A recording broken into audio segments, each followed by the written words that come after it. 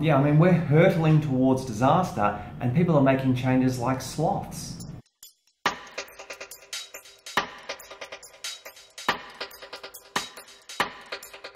Hi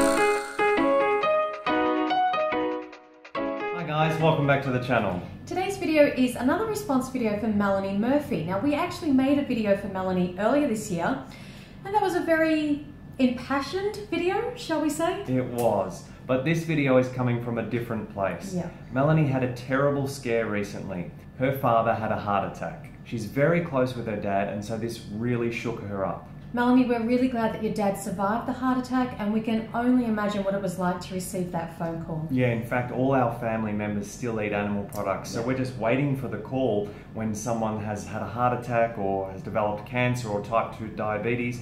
It's practically inevitable. Yeah, but it's a very difficult thing for a child to receive that kind of a phone call, so we're just really glad that you're both okay. So, although our first video already covered almost everything there was to say about Melanie's diet and the consequences it has on health and the planet and the animals, her recent diet update video after her dad's heart attack spreads more dangerous misinformation to her audience of over 400,000 impressionable subscribers. So we have to counter that by repeating the truth.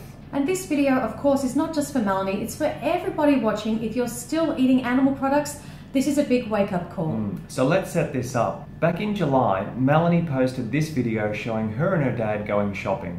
They buy a lot of dairy in the form of yogurt, cheese and butter, plus beef, chicken and salmon. 2 months later, her dad had a heart attack. And so Melanie's recent update is about them eating less meat. Now, although she does show a lot of great plant-based foods, which is wonderful to see, there's also still a lot of animal products, lots of eggs, salmon and dairy like cheese and yogurt. Pretty similar to what she showed going into the shopping cart before her dad's heart attack. And yes, salmon is meat, it's not a plant. They're still eating meat.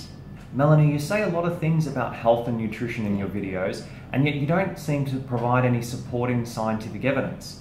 So we're going to use science to help Melanie, her dad, and everyone else watching understand how not only to prevent, but also reverse heart disease. Which is our #1 killer. In fact, it's the reason most human beings will die on this planet. Nutritionfacts.org is an independent, key word here, non-profit, another key word here, organisation run by clinical physician and nutrition specialist Dr. Michael Greger. Let's hear from him about what the science has to say about preventing, treating and reversing heart disease. The 35-year follow-up of the Harvard Nurses Health Study just published. Now, the most definitive long-term study on older women's health we have. Since the study started, thousands of participants died, but that allowed them to study the risk factors for mortality. Because heart disease was the leading cause of death, it comes as no surprise the dietary cholesterol intake, right, was a significant risk factor for dying. The second leading cause was smoking-related cancer deaths. But what's so neat about this study is that it's a competing risks analysis. Right? So it allowed them to compare different risks to one another. So consuming the amount of cholesterol found in just a single egg a day appears to cut a woman's life short as much as smoking 5 cigarettes a day for 15 years. He's off the cigarettes as well. Cigarettes. E-cigarette. E-cig. E-cigarette. Yeah, heart disease, #1 cause of death, but what if your cholesterol is normal? Right? Hear that all the time from patients, right? Have to break it to them. Look, having a normal cholesterol in a society where it's normal to drop dead of a heart attack, not necessarily a good thing. And remember, it's our #1 killer, right? In a huge study last year, most heart attack patients fell within the recommended targets for cholesterol, demonstrating that the current diet guidelines just not low enough to cut heart attack risk. Close to half of heart attack victims had cholesterol levels classified in the guidelines as optimal, though I'm not sure their grieving spouses and orphan children will take much comfort in that fact. Late last year, a landmark review was published on the cause of our #1 killer by Dr. William Clifford Roberts. First of all, Who is this guy? The head of Baylor's Cardiovascular Institute. He's authored a mere 1,387 scientific publications, written more than a dozen textbooks on cardiology, and has been the editor-in-chief of the American Journal of Cardiology for 25 years. Well then, what is the cause of atherosclerosis? Well, first of all, doesn't he mean causes, though? I mean, there's lots of things that increase our risk of heart disease: hypertension, diabetes, obesity, inactivity, cigarette smoking. None of that matters, he says, unless we have high cholesterol.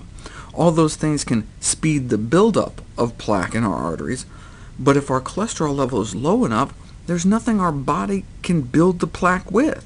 According to Dr. Roberts, atherosclerosis simply does not occur if elevated cholesterol is not present, regardless of how high our blood pressure is, our blood sugars, no matter how obese, how inactive, or how many cigarettes we smoke. The plaque that builds up in our arteries, choking off blood flow to our heart, to our brain, to the other arteries in our body, is made out of cholesterol. If cholesterol is the cause of atherosclerosis, how low does one's cholesterol have to be to become heart attack proof? Ideally, our bad cholesterol, LDL, should be under 70. There are only two ways, he says, to get it down that low: put 100 million people on a lifetime of high-dose statin drugs starting in one's 20s, or be what he calls a pure vegetarian fruit eater, which is just what he calls those eating whole foods vegan diets. The cause of our #1 killer is elevated cholesterol. So, according to probably the most renowned cardiovascular pathologist in the world, that means the cause of our #1 killer is not eating vegan. All right, now cholesterol is just half of the heart disease story. The other half is inflammation. Right? We've known for 15 years that a single meal high in animal fat, sausage and egg McMuffin was used in the original study, can paralyze our arteries, right? Cutting their ability to relax normally in half within hours of eating animal products. The whole lining of our vascular tree gets inflamed and stiffened, right?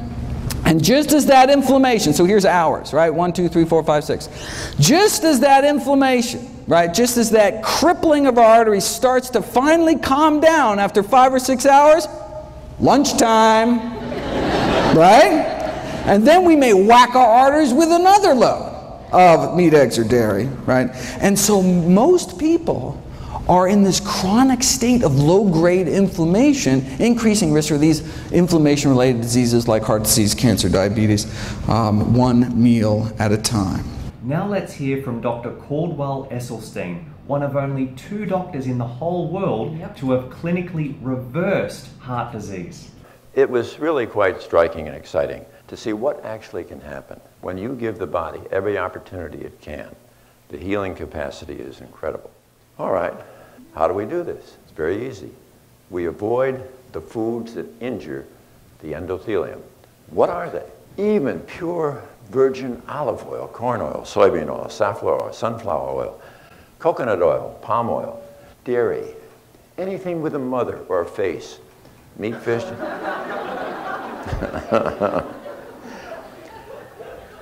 meat, fish, chicken, and turkey, and also caffeine in coffee and fructose. All right, what are you going to eat?